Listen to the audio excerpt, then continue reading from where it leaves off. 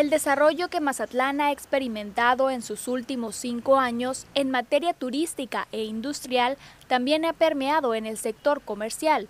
Prueba de ello es el establecimiento de nuevos negocios en la localidad que detectan en el puerto un mercado de clientes con posibilidad de aprovecharse.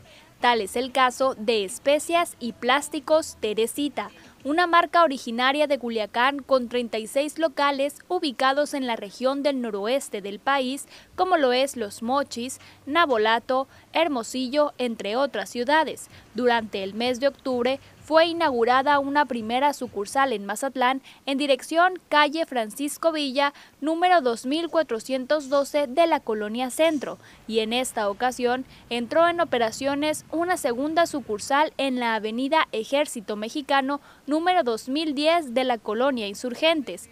Isairis Torres, supervisora de Especias y Plásticos Teresita, señaló que encontraron en Mazatlán el potencial para expandir su marca, pues la ciudad cuenta con el mercado idóneo para este tipo de giros. Elegimos aquí Mazatlán porque vemos una área de oportunidad que pues lo vemos que ya está muy desarrollado, grande, y por eso queremos estar aquí ubicados. Pues ya tenemos, hoy es la segunda sucursal con esta y pues iremos abriendo más tiendas. Señaló que en la tienda se ofrece una gran variedad de productos como dulces a granel, especias, todo tipo de desechables y demás artículos a precios bajos. Además, indicó que en el lugar se ofrece un servicio especializado donde el cliente podrá solicitar cualquier tipo de cotización con los trabajadores del lugar. Sí, aquí las muchachas vienen ellos, si quieren cotizar, ellas los atiendan.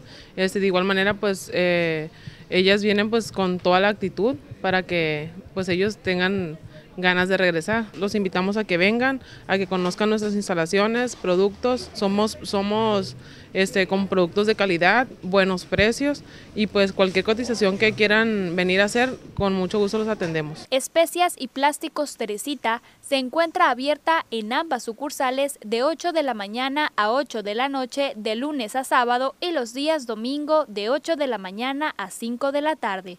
Con imágenes y edición de Ana Valdés, reportó para las noticias TVP Carelia Macedo.